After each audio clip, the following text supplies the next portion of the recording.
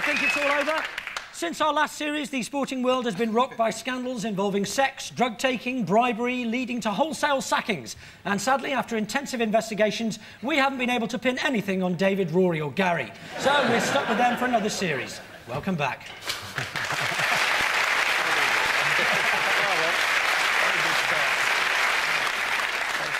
David's right-hand woman this week is a comedian and former psychiatric nurse who recently got married to another psychiatric nurse.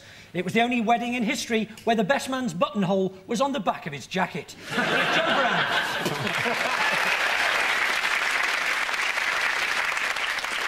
On David's left is a man who learned his snooker in his mum's living room and still enjoys a game with his family. Only these days, of course, he's usually knocked out in the first round by his Aunt Doris. Steve Davis.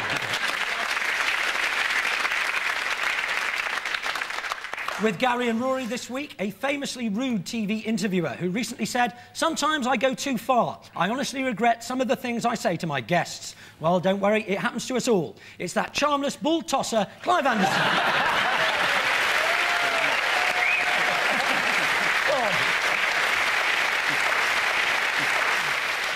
We open the new series by asking the teams to explain what lies behind a pair of goal celebrations. David, Joe and Steve, here's Robbie Fowler scoring a penalty for Liverpool against Everton last week. And Robbie Fowler has the chance to restore parity for Liverpool. And it's very well taken. And I'm not sure that's the most sensible of celebrations from Robbie Fowler, but he's enjoying the moment. Now, what we'd like to know is what was the official explanation given after the match for that goal celebration? Am I right in saying he was wearing one of those breathing strips? You know, those little strips on your nose. He certainly was. Allows you to get more up there. You know, like footballers do that snotting thing where they go... Yeah. No, Joe. Back of the hand. Always a back of the hand. Is that the right action? So it goes nicely down your wrist. That reminds me. What's it called? Is there a verb for it? Yeah, what is it, Gary? Snotting. To snot. Yeah. You know the city of Nottingham was originally called Snottingham. And what's the place where a man spits just there, like you did just now? Can we see that? Yeah. That's quite nice. Well done. Thank you very much. That's all right. This is a welcoming show, isn't it? That's called sputum, isn't it?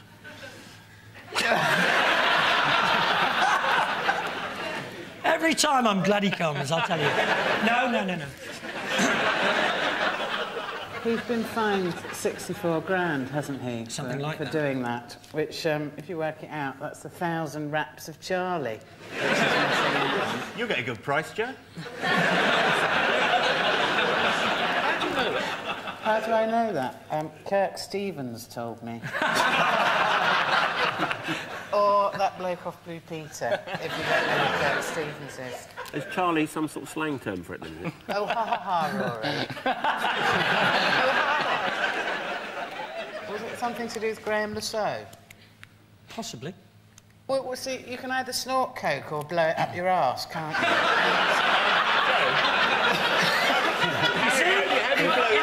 Informative and educational. You must have a very funny shaped rolled up pound note. Pound note? Where are you getting those from? Hey, we're cooking on gas here. He does it in Scotland. You get a 10-shilling note out. There wasn't the official explanation that it was Gerard Houllier, wasn't Yes, it? Gerard. Gerard Houllier. Didn't he say that some French footballer was celebrating by eating grass and that Fowler was copying them? Yeah, sort of. I'll probably give you 3 points for that. Here's team manager Gerard Houllier with an elaborate excuse involving Liverpool's former Mets player, Rigobert Song. Even at training sometimes we imitate Rigobert Song. You know, in Metz they used to do that all the time and just eat the grass and walk, and I think he was just doing that.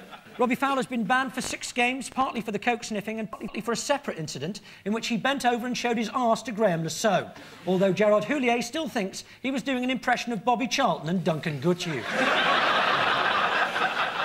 Robbie Fowler's nickname at Anfield is God, because fewer and fewer people believe in him every year. Gary, Rory and Clive.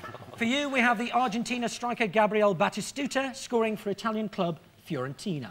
Batistuta goes on, and scores superbly. Terrible mistake by Costa Curta, but he doesn't mind. And it's Batistuta. Oh, what a strike by the Argentine! So, Gary's team, what do we think was the reason behind that? Well, it's a bit tough, isn't it? Because Robbie Fowler got fined and banned for about 4 games for that, encouraging people to smoke or to snort coke. Whereas Batistuta is mowing down the crowd with a machine gun, so he ought to have been banned for 7 weeks for that. He was actually scything the grass. Scything the grass, yeah. Well, I don't know, it looks a bit like a machine, but it looks like he might have sort of glove puppets on his hands, so it's a sort of sooty and sweep thing. If you look at it, trust me. I've actually operated Sooty, you know. Have you? Yeah. It's true. Sooty goes to heaven. They say... St. Peter says, Sooty, you're in heaven, you can have anything you want. He says, I want Matthew Corbett shrunk to this side so I can shove my hand up his arse. What are you saying? It's a natural way to celebrate. He shot a goal, I'm going to shoot, I'm a hero. It's something like, it's like a James Bond impression, something like that. Ooh, that's very, very good, yeah. Is it something like that? Any further than James Bond, just James Bond? Sean Connery. Tempted to give it to you anyway. Sean Connery. No, I'm going to give you 3 points for that. Here's Gabriel Batistuta himself to explain. No, non ce l'ho con nessuno, ma è stata una storia personale con un massaggiatore. Lui è convinto che un agente 007, allora io per ucciderlo ho fatto questo gesto. Japanese games company Nintendo recently bought a large stake in Fiorentina. They just spent 20 million quid on a small mustachioed plumber in overalls. Football in Florence actually began in the 15th century. Thank you. You should worry, at least you get the chance to make the f***ing stuff up. Well, you could if you could. Yeah. Football in Florence actually began in the 15th century. An early record still exists of the original stars, Umberto Di Costello, Fabio Di Brindisi and Tony Cotti. So at the end of that round, David's team have 3 points and Gary's team have 3 points.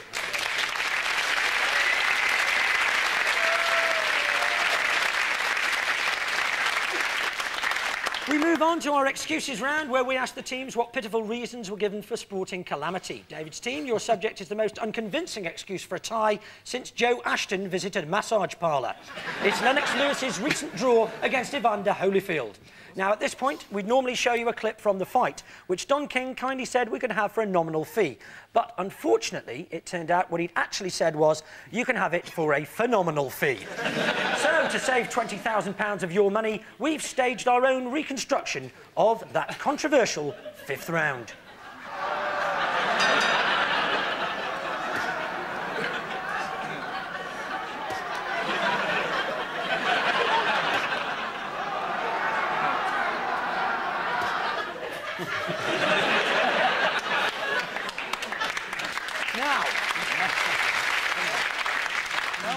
Why you asked me to put on a Lennox Lewis mask. Now, one of the judges, Eugenia Williams, scored the fight as a clear win for Holyfield and then later admitted she'd been talking rubbish. What was her excuse, David's team? Did she say, I am a woman and I don't understand anything about boxing? And then did she go, oh dear, I've burnt the scones and burst into tears? Possibly. Possibly. Was she doing an Essex girl impression saying, leave him, Evander, he's not worth it? No. Did she lose her score sheet? She lose her score sheet? And then say, I've lost my score sheet, and then Evander Holyfield said, it's all right, I've got one here.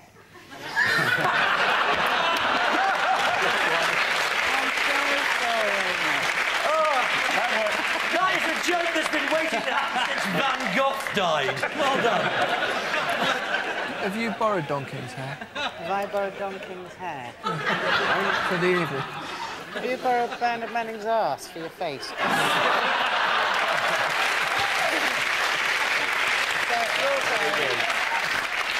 It could be the House of Commons in here, honestly. Did she say that she couldn't see properly because one of them had their back turned to her, blocking the other one, so she couldn't see, and there were people in the way? You're doing it all for this team, aren't you? Yeah, I'll give you 3 points for that. Here's Lennox Lewis's manager. Well done. Good filling. Here's Lennox Lewis's manager, Frank Maloney, to tell us. The lady judge claims she couldn't score the round to Lennox Lewis because despite having the best seat in the house, She couldn't see Lennox Lewis's work rate because his back was in the way. She claims it was too big. What do you think, Don? Well, that's not the only Don King puppet, of course. Some of them judge the fight. Eugenia Williams is actually an experienced boxing judge who started her career with the Police Athletic League. In one of her early decisions, she ruled that Rodney King had clearly outpointed the LAPD. Although he grew up in Canada, Lennox Lewis was born in East London, and he's as cockney as the next man, as long as he's standing next to Dick Van Dyke. Gary's team now, and even more prestigious occasion for you, it's pool and the Mosconi Cup, and action from the vital tie featuring Steve Davis and Fabio Petroni. And here come Fabio Petroni and Steve Davis. Fabio Petroni looks to be in some kind of distress. He's sobbing there. Seems to have pulled himself together somewhat now, though. Leans over, prepares to break.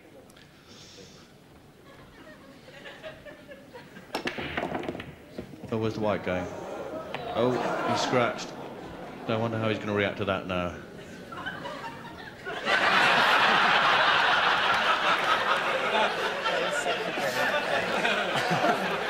Great.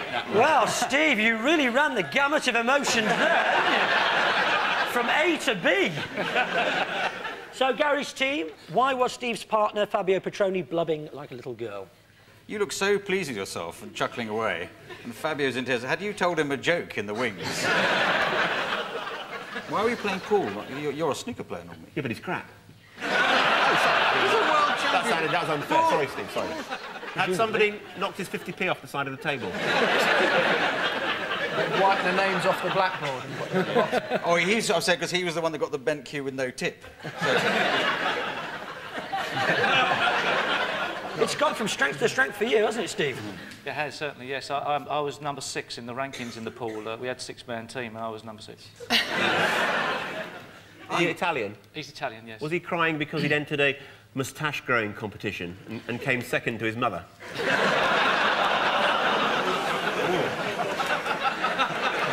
or his aunt? Gary! Was he just a bit excited about playing with the boy wonder? Yeah, I'll give you 3 points for that, and here's Fabio Petroni himself to tell the story. What? I cry because I represent Europe in the Mosconi Cup, the biggest tournament in the world, and because I played with Steve Davis, the legend of the pool, and that's enough to make anyone cry.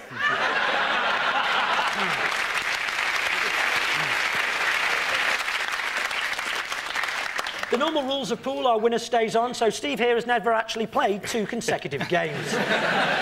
Funny enough, Steve and David Gower were playing a frame of pool just before the show, but David had to retire after he kept wafting aimlessly a foot away from the ball. And at the end of that round, David's team have 6 points and Gary's team have 6 points.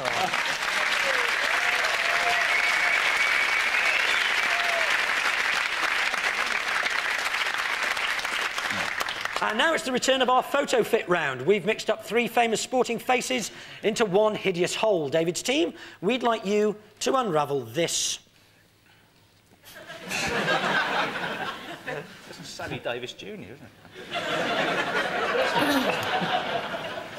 Is it a picture of Tony Blair from the front of the Belgrade Times?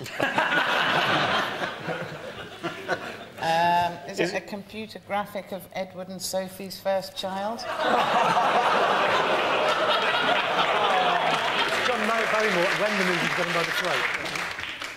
That's, I'll tell you what it is, one of those Royal Novelty condoms. Look, that, just slipping it on there. One of those Royal Novelty condoms? Oh, yeah. Well, we call them king size. Do we? I do. Yeah, me. Is it the brother that Jimmy Hill keeps in the attic? Or is it... Yeah, it's the brother that keeps Jimmy Hill in the attic. Or is it the bloke who tests Princess Margaret's bathwater? I bet that crown would really hurt, wouldn't it? What, on the end of a bloke's knob? Or just generally? Isn't it supposed to be 3 different people? It is supposed to be 3 different people. Well done, Steve. You've spotted it's 3 different people. Don't call me Steve for nothing. I love you.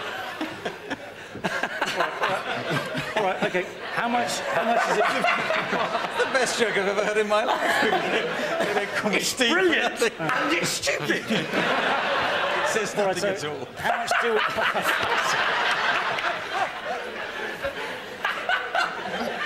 Oh, dear.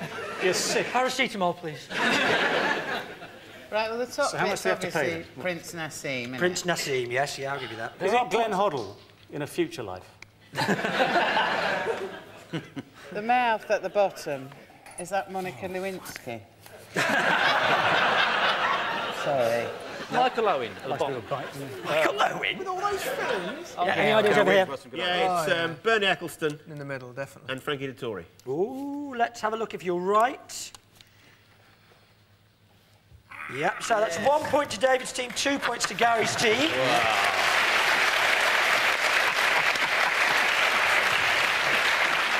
Prince Nassim, Bernie Eccleston and Frankie Dettori, but you get a chance for a bonus point on David's team. What do those three people have in common? I think I know this one, actually. Well, then tell us. Is this the quick fire round? They all have wives who are taller than they are. Is the correct answer for a bonus point. Yes, let's see them. Last year, Prince Nassim announced before his fight with Wayne McCulloch, "I'm going to beat him like I'm his daddy." The plan went well until after the fight, when he was taken away by the social services. Apparently, Bernie Eccleston's close friends include Kenneth Clark and Chris de Burgh. No wonder he finds Formula One so interesting. In 1993, the police arrested Frankie Dettori with 2 grams of cocaine. They became suspicious at the weigh-in because he doubled in weight. So, Gary, your team must unstitch these 3. I've had her. I'll do it for you. Yay! It's back! It's back! That line comes with the photo fit round. Every it's time. a tradition. I haven't, in fact, had her at all. I've had a younger sister. Or was that Graham Ricks? Is it Jamaica's Norman Wisdom? He's very good. He can make a telephone directory funny. He rolled it up and shoved that up his arse. Sorry. I can do my maths. So that's what you were doing when I came. Yeah, I was ringing a minicab phone.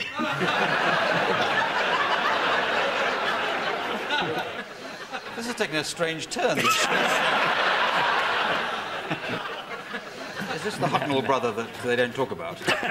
No, that's Mick Hucknall. Oh. Well, it's got...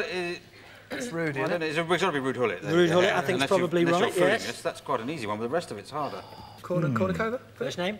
Anna. Do we have first name? The chin. Well? The chin. Gormless. Must be a rugby player. Must be Welsh. What do you reckon? Is this topical? Definitely Neil Jenkins. Let's see if you're right. Let's split it up. Wow. Very good. Rude Hullet, Anna Cornucova and Neil Jenkins.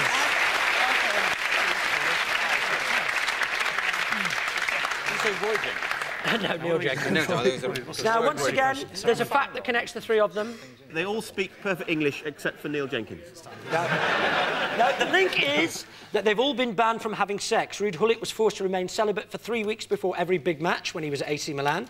During the US Tennis Open of 1997, the 16-year-old Anna Kournikova was banned by New York state law from having relations with her boyfriend because of their age gap of 11 years. And Neil Jenkins has to sleep in a separate room from his wife the night before an international match, along with the rest of the Welsh rugby side. I'm not sure that came out quite right. Neil Jenkins' team, Pontypridd, were involved in a massive barroom brawl on tour in Brive, after which the French side described the Welshmen as uncouth pigs. Apparently, they'd ordered white aftershave with their meat. Anna Kournikova was once accused by Pam Shriver of wearing out the mirror in the players' locker room.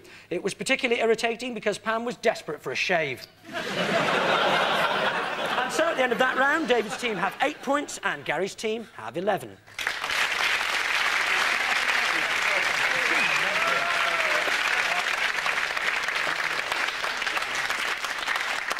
It's time now to deny our regulars of the gift of sight as we play Feel the Sportsman. Gary and Rory, you're up first. Yeah. What is the idea of this round? Do I have to pick out which of these used to be in Mungo Jerry? Yes, that's it. And I think it's quite easy. Yeah. Put your blindfold on, Rory. What? You're cheating. I'm not cheating, there's nobody here yet. Put it on.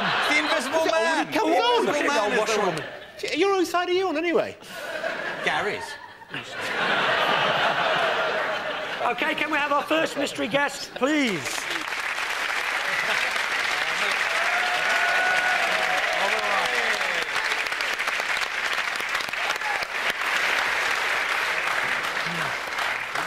Your 90 seconds start now.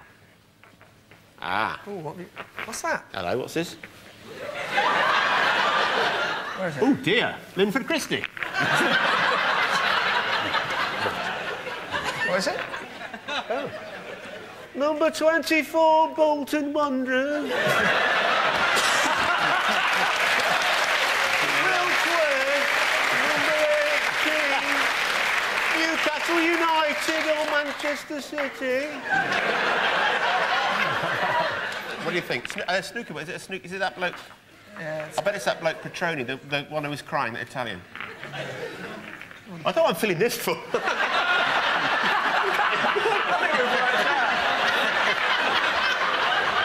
Force of habit, mate. Force of habit. You don't need a clue, I don't think, Rory, quite honestly. You're there, come on. Oh, it must it's be. not Graham Kelly. It isn't. It is indeed!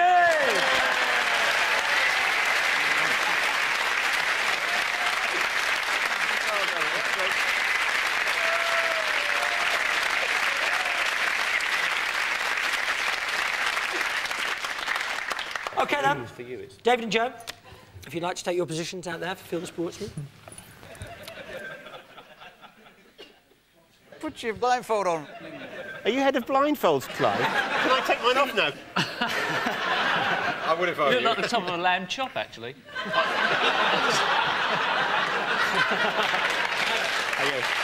God, easy round the floor. OK, can we have our second mystery guest, please?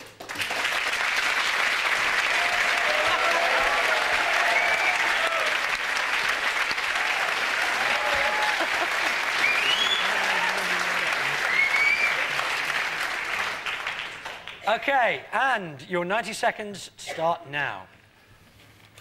Oh!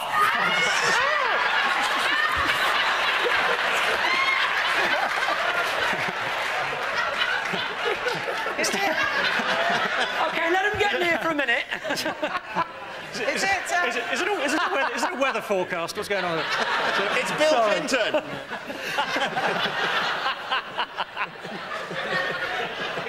Is it watery Gwyneth eyes. Paltrow? Good. Not bad, good. And if it's, can I punch her in the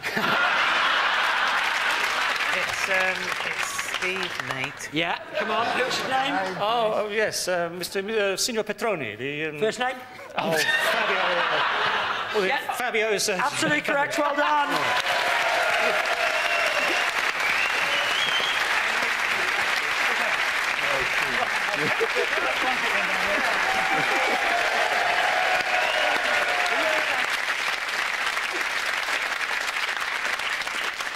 So at the end of that round, David's team have 11 points and Gary's team have 14.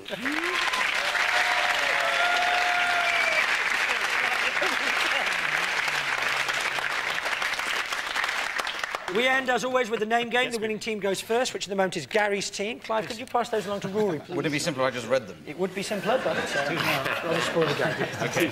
As many names as you can in the next 90 seconds, hopefully. Starting now. Aston Villa striker. Well, strikes Swedish people mainly. Yeah, very good.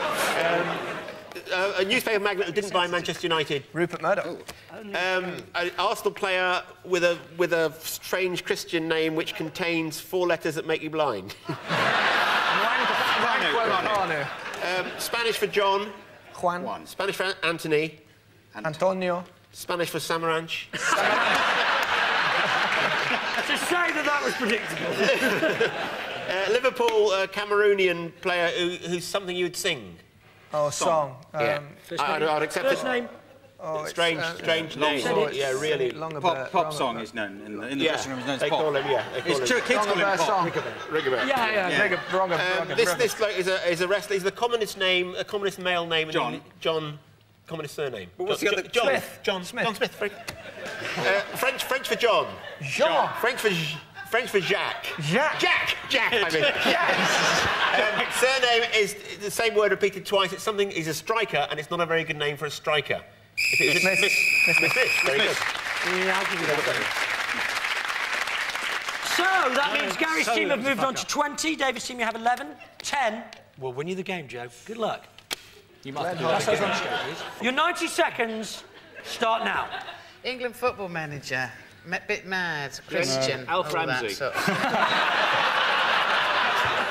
Yeah. Glenn Hoddle. We'll do that, yeah. West Indies cricketer gets lots of runs. Brian Lara. Yes. You can win You this. know that? You only need to get Someone who takes 10% off you, maybe more even. Manager, agent. What's his name, you big nerd? Thomas Hearns. Thomas Hearns? Thomas Hearns? He's not a sportsman. No, you're manager. What's nothing to do with sport? What's his name? Get on with it. Barry Hearn. Yes. He doesn't do that, so his manager takes care of that The sort of number thing. one snooker player, same name, John Higgins. Alex, yes. Venus's sister, tennis player. Williams. Oh, that's your 90 seconds. Yeah, what's the first? Serena. Serena. Come on. A Liverpool player. Michael Owen. Oh, God, give her a chance. Fowler. When I go to McDonald's, I buy a ham. Oh, what's his first Is it name? one chop? Patrick Berry, thank you. I don't even think a girl. Oh, brilliant. What a great name. He's a boxer, and Sounds his like- surname is something brown that you eat, and it's not what you think. A Mars bar. What's that Chocolate. Yeah. And his first name's Billy the... Kid. Yeah, Chocolate. yeah. This is a West Funny name. Indian batsman. Okay. So the big news there is that Steve Davis thinks he's managed by Thomas Hitman Hearns. Well, no wonder the old career's been going a bit like that. So at the end of that round, David's team have 18 points, but this week's winner with 20 are Gary's team. Oh.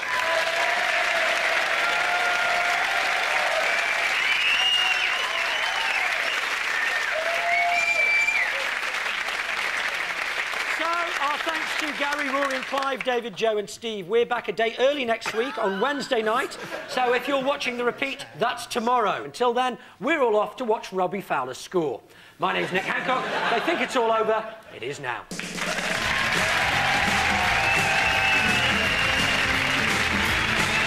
And Nick and the lads are back in a fortnight's time. That's because of Chelsea's European semi-final next Thursday at 7:45.